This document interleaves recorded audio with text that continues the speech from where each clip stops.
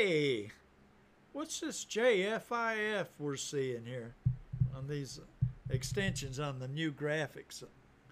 I'm on Bing, and let's talk about changing the extension from JFIF to JPEG or JPG. That's something we need to know how to do. Let's see.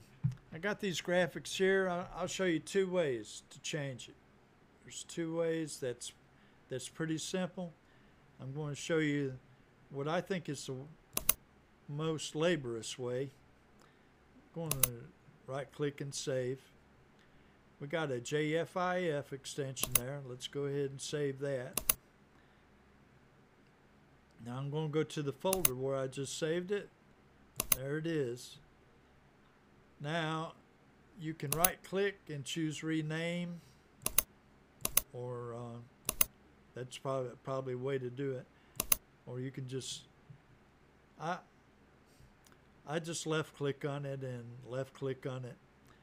Not a double click, but just a hesitant click, and then it does the same thing. It allows me in there. I'm highlighting it, and I could type in what I want to save it as, like give it an 01 like it's first one, then a period and JPEG. Then it asks me, are you sure you want to do that? Yeah. As it turns out, JPEG and JFIF are interchangeable with the extensions. You can change it freely. I could change it back to JFIF, whichever you want to do. But most programs use the JPG or JPEG with no problem. But some of these older programs don't work with the JFIF, so you got to change them. But you see the extra steps I took. Here's the easiest way to do it.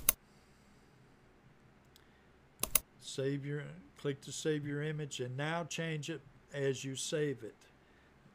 And you could do that, or you could just randomly type anything on there and .jpeg, however you want to do it, and click.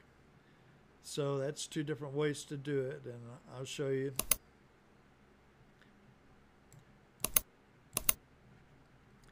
There it is right there. Wait, it works fine.